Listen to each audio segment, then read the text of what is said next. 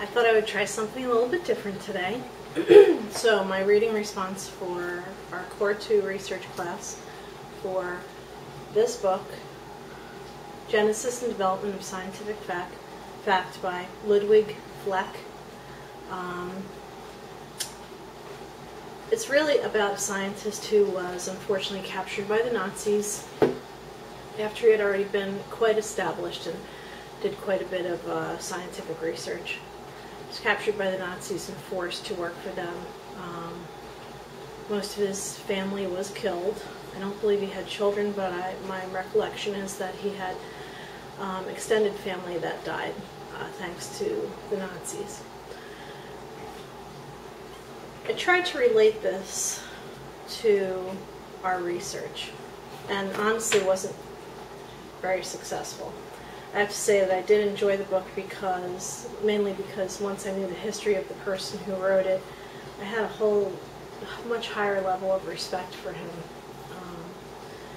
One of the things that it says in the descriptive analysis on page 155 is that Fleck sheds light on the way ideas, concepts, and theories are shared by individual members of the scientific community.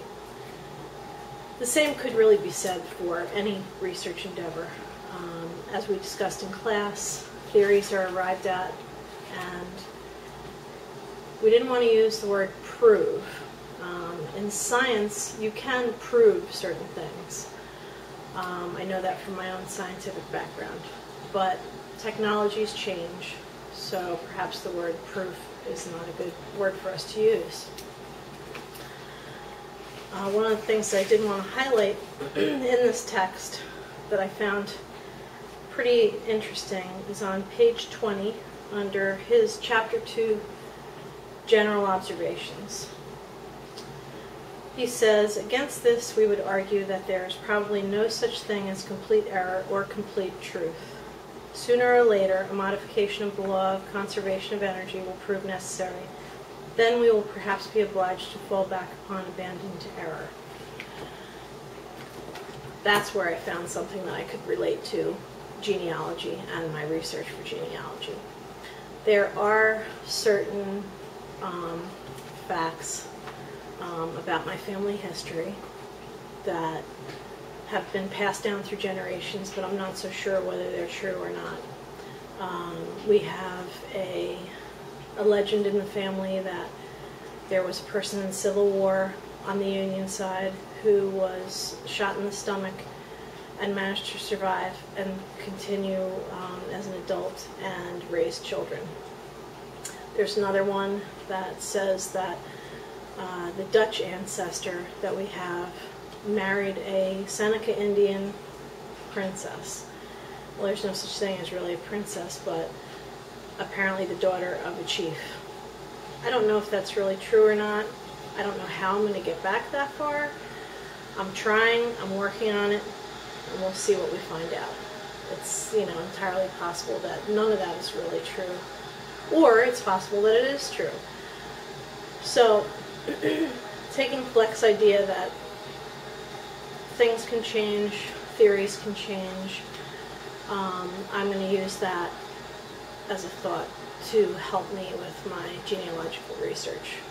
Because the only real facts and proof that we have right now is I'm alive, my heart's beating, we can prove that I'm sitting right here.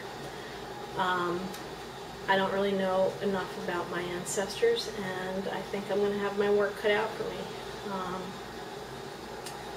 I've been finding little facts every day.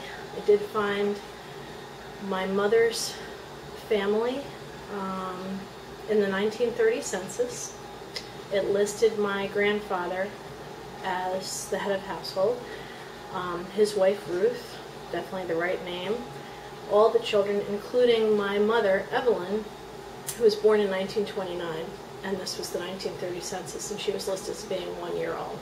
The interesting thing about the census is it gave the dates of birth, not only just the age, but it gave the dates of birth of each member that was found to be in that household.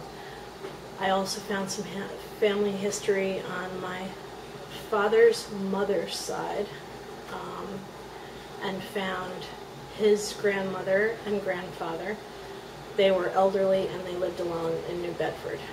And they were the right names, the right dates of birth, according to my family. So I've just begun to dig, and I'll have some theories. I'm not sure if proving them is the right word or proof is the right word, but I'll be working on that and enjoying the ride the entire way. Thanks.